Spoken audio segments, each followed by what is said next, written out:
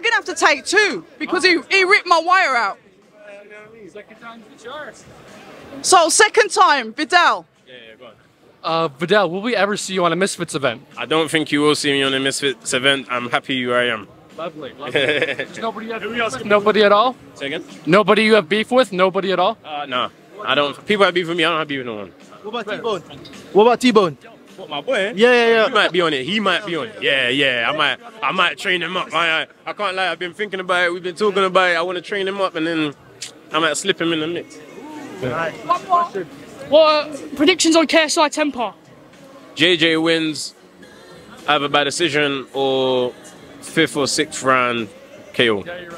One more. Do you think YouTube boxing is doing more harm for actual boxing, or is it doing good? No. First of all, we're not saying YouTube boxing no more. Crossover boxing.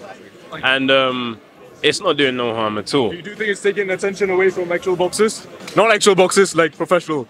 The ones that I think that's not crossover boxing's problem.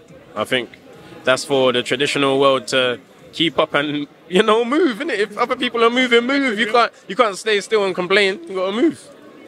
Right, gentlemen, I need you to shout out October Red Boxing because that's my channel. As loud as you can, please. Yeah, let's go. October Red! Let's go!